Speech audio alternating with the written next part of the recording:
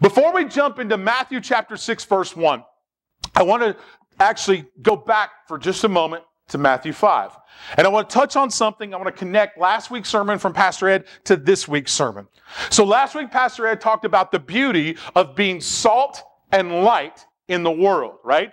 And Jesus says in Matthew chapter 5, verse 16, and it's printed out there for you. So can we read it together as a church? So take out your little handout there. Let's read it together as a church. Matthew chapter 5, verse 16, okay?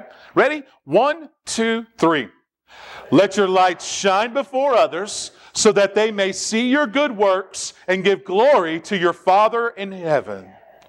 Jesus has a desire, and that's for his people, right? His disciples, to be salt and light, to salt the world and bring light to darkness. And we do that for a purpose, right? We do that so that the world may actually see what? Our good works. God says, take your good works out into the world, right? Luther said, God doesn't need your good works, but your neighbor does. And so we take our good works out into the world so that the world may see Jesus in and through us. That's how the world gets to know Jesus, in and through us, as we shine our light in this world. But Jesus also knows this, that we have the tendency as people to take something good and make it bad, to take something he's given to us and distort it for our own purposes. And that's why we need to go to chapter 6 this morning. Go to chapter 6, verse 1, and you're going to see a warning this morning that I need to listen to very closely and you need to listen to very closely. Watch this. Matthew 6, verse 1.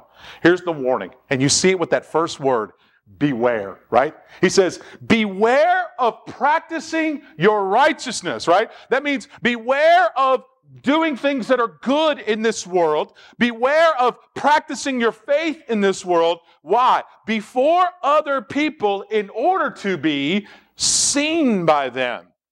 For then you'll have no reward from your Father who is in heaven, right? That's the warning, okay? Now, what's the difference between Matthew 5 and Matthew 6? What's the difference between these two passages? One says, let your light shine so everybody can see them. And the other says, beware.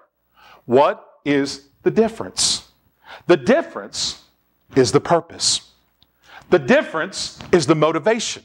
The difference is the heart that you bring with it, right? See, the Bible says you can do one of two things. You can either A, you can shine, and if you're taking notes, fill in the blank here. Verse 1. You can shine to bring glory to God. That's beautiful. You can shine to bring glory to God, or you can be seen to bring glory to yourself. I'm either going to shine my light to bring glory to Jesus, or I'm going to be seen by people to bring glory and admiration to myself. And Jesus is going to warn his disciples, and by extension, you and me, that we should avoid a life. We should avoid a life where we're seeking to be noticed, where we're seeking to be recognized, where we're seeking to be praised, where we're seeking to draw attention to ourselves. We don't do that. We don't want to impress others with our faith. And with that warning comes a really significant consequence. Did you see it? Go back to the verse. Matthew 6, verse 1. He says, listen, if that's the life you lead, where you are constantly looking for the blessing that comes from people rather than God, you know what's going to happen? You're going to lose your reward from God. You will absolutely miss out on the reward that your Father wants to give you. Now listen, I grew up Lutheran. Not a lot of people talked about this, but I want to show it to you this morning. It may sound odd to hear about rewards in heaven. I know it did for me the first time I read it. It may sound a little odd, but it's not the first time Jesus talks about rewards, and it's not the last time he'll talk about it along with his disciples. So let me give you a brief sampling of what he's talking about here. In Matthew 5:11, Jesus said this, in the midst of persecution, Jesus tells us this, be glad that you are being persecuted, for great is your reward in heaven. In Luke 6, verse 34, Jesus tells us, love your enemies, do good to people, give generously, expect nothing in return for anything that you do. Why? because great is your reward in him. Colossians chapter 3, verse 23 says this. St. Paul tells you, every morning that you get up to go to work, you work hard in this life. You work hard not for your boss. You work hard not for your company. You work hard not even for yourself. You work hard because you're serving the Lord. And as you work hard, you will receive your inheritance, which is your reward from God. Then 1 Peter chapter 1 tells us this, that in heaven, right now, waiting for me and waiting for you is an inheritance, our reward. And Peter says it's imperishable, unfading, undefiled, waiting in heaven just for you from Jesus. Now, what is it? I don't know. God doesn't tell us. But it sounds pretty darn good, right? It's something that it's waiting for us. It's something that is special. It's something that I don't want to miss and I don't want you to miss. And as a disciple, if I desire in this life to receive the praise, if I desire in this life to receive the admiration, if I desire in this life to receive the acknowledgement, then here's what's going to happen to me. I will miss the blessing that God wants to give. I'll be so concerned about the world's blessing that I miss his blessing. And I don't want to do that. I don't want to lose out on that. I don't want to lose out on the blessing that the creator of the universe gives. So what Jesus will do for us is he's going to give us 3 practical examples of things that happen in our lives so that we can see this played out. He's going to give us 3 specific ways to look at this. He calls them acts of righteousness. The church calls them spiritual disciplines or personal piety. It's the ways that you and I live out our faith here with Jesus. And the 3 of them are very simple. Let me give them to you. Number 1, giving. Okay? And if you're taking notes, you can fill in the blank. Giving. Giving is the act of sharing what you have with someone in need. Okay? That's giving, right? Giving is the personal act of sharing what you have with someone in need. You have food. They don't. You share your food with somebody else. That's giving, right? Praying. Praying is the act of trusting God for everything. Praying is an act of trust that you believe that when you pray, God is in control. God is looking after me.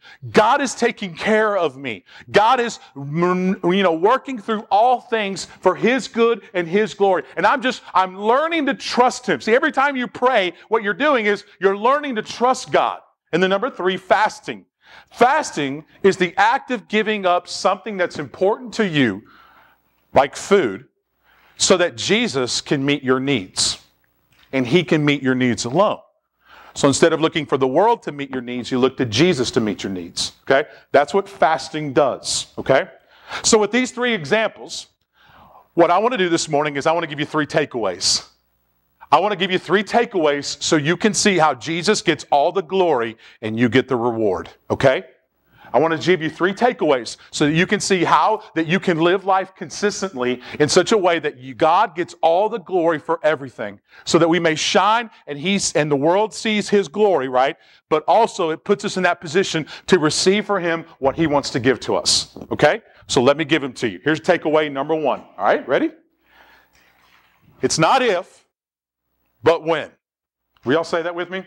It's not if, but when. If you're filling in the blanks, there you go. It's not if, but it's when. It's a mindset and mentality.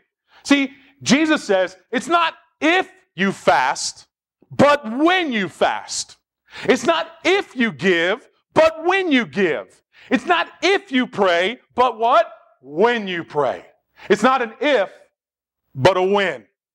See, giving, praying, and fasting are meant to be regular components of the life with Jesus. They're supposed to be just natural extensions of who we are with God. Think about it this way, right? In your life, you learn some very simple things, right? You learn in the morning when you get up, you brush your teeth. You learn in the morning when you get up, you take a shower. Or maybe you're nighttime, you take a shower at nighttime. When you get up, you eat breakfast, right? So you shower, brush your teeth, you eat food. Those are things you learn how to do. And they become a rhythm, right? They become part of your rhythm of your life, right? See, this is what God says about praying, giving, and fasting. They should be a natural part of your life, a natural rhythm of your life. That's why he says, when you pray, when you give, when you fast. And each has a purpose and a blessing built into them. Now watch this, okay? When you pray, prayer is learning to trust Jesus. You have a sickness. God, I can't fix this, so I'm going to trust you for my healing. You have a financial situation that you can't overcome. God, I need you to show me the way. You lack wisdom for something, you pray, God, give me wisdom. See, I'm learning to trust God when I pray because I'm realizing the end of myself. I'm realizing how little control I have, how little function I have, how little I can determine the outcome of anything, right? So I'm learning to trust God for what He is going to do. Fasting says, I'm going to learn to depend on you, Jesus. So for example, the reason that people give up food, and I'm not just talking about chocolate, right? I'm talking about food. The reason you fast for 18 hours or 24 hours or 36 hours is so that in the process, when that bodily hunger starts to come, Jesus fills that hunger with the Word. You fast. You learn to be dependent upon Jesus. Giving. When you give to somebody in need, whether it's your time, whether it's money, whether it's a combination of both, right? What you are doing is you are learning to develop a heart that loves like Jesus. That's what it does. And so God says, when you pray, when you give, when you fast. These are important elements. So we got to pause for just a moment and do a little gut check here, right? So here it is. When was the last time, other than just 10 minutes ago when we prayed, right? When was the last time outside of Sunday morning did you pray all by yourself and no one told you to? Think about that. Number 2, when was the last time you gave to somebody who was in need? When was the last time you gave to somebody who was in need? Outside of maybe what we do here. When was the last time you gave to somebody who was in need that nobody knew about? When was the last time, now this is a hard one, right? When was the last time you fasted for an extensive period of time? When was the last time you fasted? Now, I'll admit, I'll be honest. Of those 3, fasting is the one that I don't get and I haven't yet embraced and I need to learn. Because it's not if, but it's what? When. It's not if, but it's when. And so those 3 things, man, we have to kind of be honest with ourselves. When was the last time I prayed by myself? When was the last time I gave that nobody knew? And when was the last time that I fasted and nobody knew? It's not an if, but it's a when. Number 2, don't be like the hypocrites. I remember going to camp and we sang this wonderful song called, I Just Want to Be a Sheep, ba, ba, ba, ba. I just want to be a sheep, ba, ba, ba, ba. And there's a verse in there. I don't want to be a hypocrite. A hypocrite? I don't want to be a hypocrite. A hypocrite? I don't want to be a hypocrite. A hypocrite? Why? Because they're not hip with it. I don't want to be a hypocrite. Number 2. Watch this. Matthew chapter 6 verse 2 says, thus when you give to the needy, don't sound a trumpet like before, as the what? Hypocrites do in the synagogues and in the streets, that they may be praised by others. Truly I say to you, they have received their reward. Now watch Matthew 6:5. And when you pray, you must not be like who?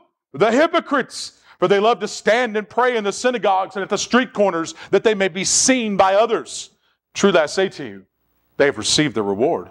And Matthew 6:16, and when you fast, don't look gloomy like the hypocrites, for they disfigure their faces that their fasting may be seen by others. Truly I say to you, they've received their reward. Jesus makes it so clear that our actions should not be like the who? Hypocrites.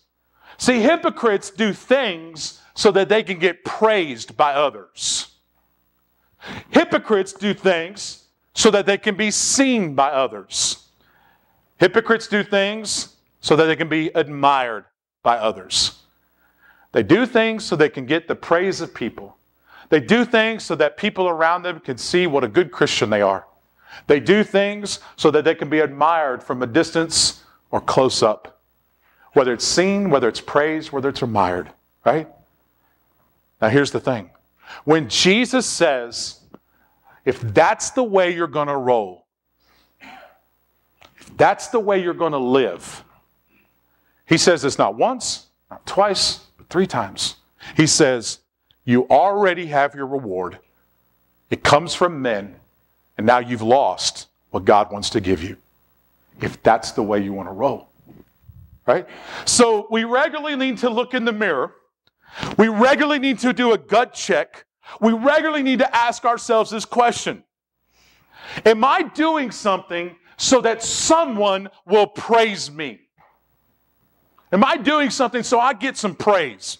Number 2, am I doing something so that other people can see me doing it, so they can see that I'm chipping in and doing my part, so that they can acknowledge my, volunteerism, my servant attitude, whatever it may be? Am I doing it just so that I can be seen by others? And then lastly, am I doing things so that I can be admired and respected, and people look at me with high praise and think I'm all that and a bag of chips? Am I doing it just to put a face on? I don't really want to do it, but I feel like I got to do it to put a face on. What is your motivation? Where are you coming from? See, I need to always do this gut check, and so do you. Because the evil one has a very clear objective. The evil one always has a way of looking at things and going after us, right? Okay?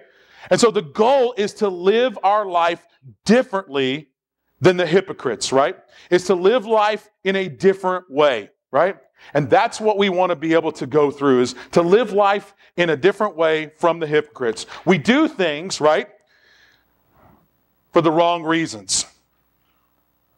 That's what the evil one wants to do. He wants you to do one of 2 things. Either A, he wants you to do things for the wrong reason, to be seen, to be admired, to be praised. Or he wants you to do nothing at all. You don't pray, you don't fast, and you don't give, right? Either way, he wins. Either way, he's got what he wants. Either way, that sin that's in me and you becomes real and evident. Either I do things for the wrong reason, or I just don't do anything at all, right? This reveals who we really are. This reveals what has happened to our heart. This reveals that something is going wrong inside of us today. Our heart is being led in the wrong direction. Our heart is flowing with sinful desires.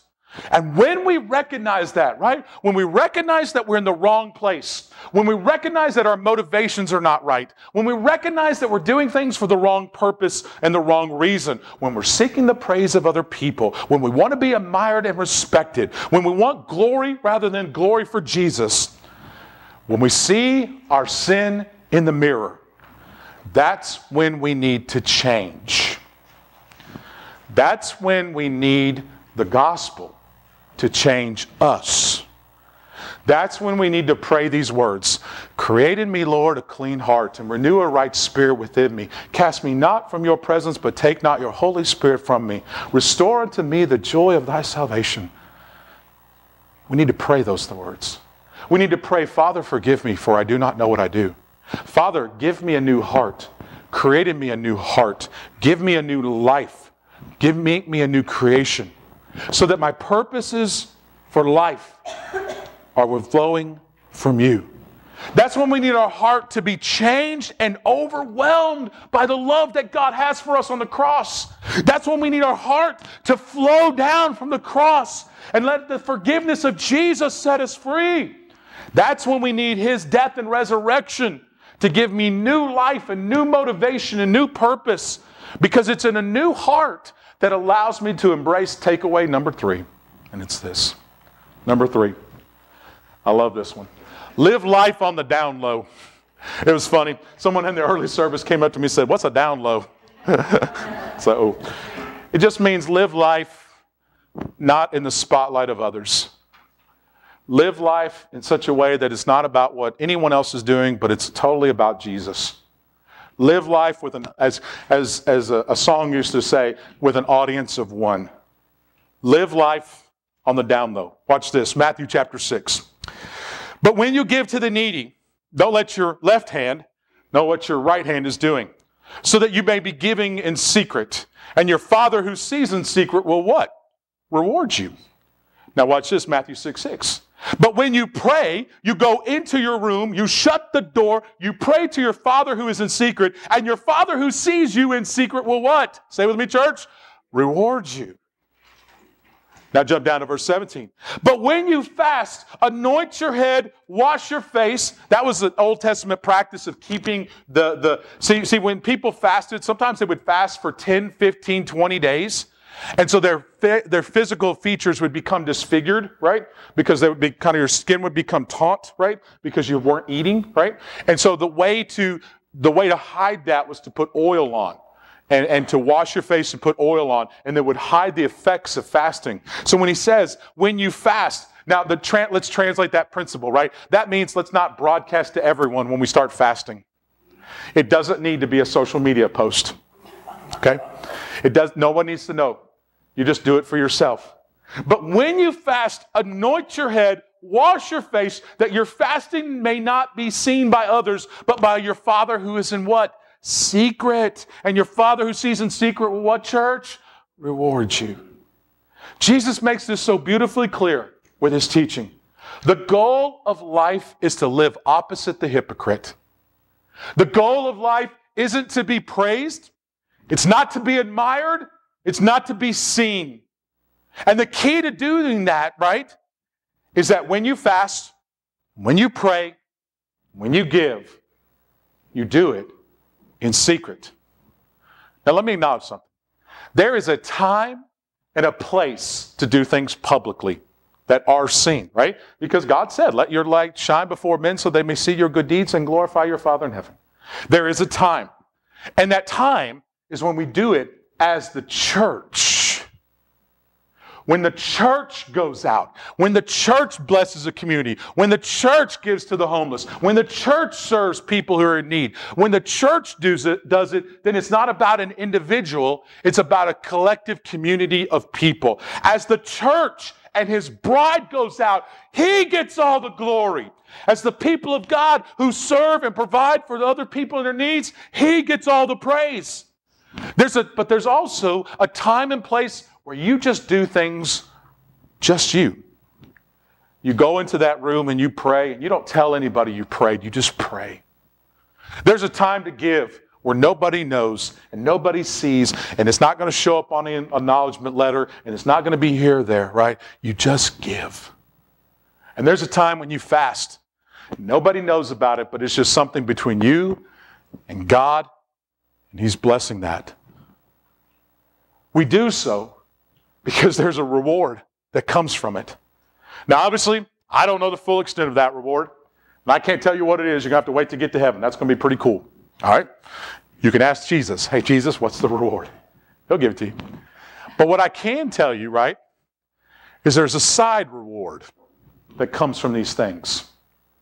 Not from people, but from Jesus. There's a side reward that comes here on the earth, right? And here it is, and I've seen it in my own life, right? When you give to those who are poor and needy, you know what happens to you personally? You develop a compassionate heart. You move away from a selfish heart, a prideful heart, a heart that's all about you. And what you start to develop inside of you is a compassionate spirit and heart. You know what happens when you pray, and you pray often? You learn to trust God. You trust Him with your finances, with your marriage, with your kids, with your family, with your work, everything. And you know what happens when you learn to fast?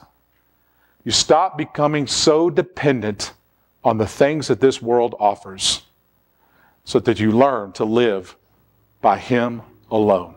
The Bible says this, man does not live by bread alone, but by every good and perfect gift that comes from the Father in heaven. You live by Jesus. And so when you pray and when you fast and when you give, you know what ultimately happens?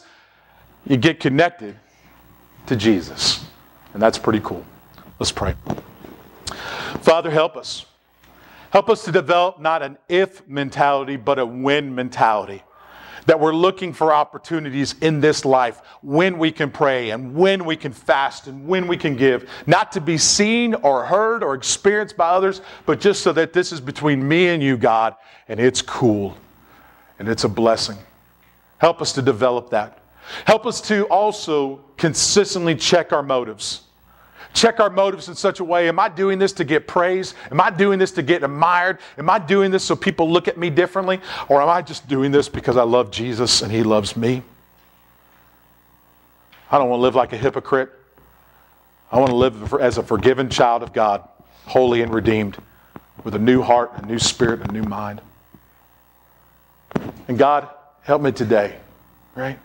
Help us today that as we live life, man, maybe in this age of everything that's out there in social media, we can start to live a little bit more on the download. We live life in secret in some ways. Not secrets hiding shame and guilt, but just doing simple things with you, God, that nobody else sees. But you just reward it and bless it in ways that we can't even begin to say thank you. In your name we pray, and we all say together, amen.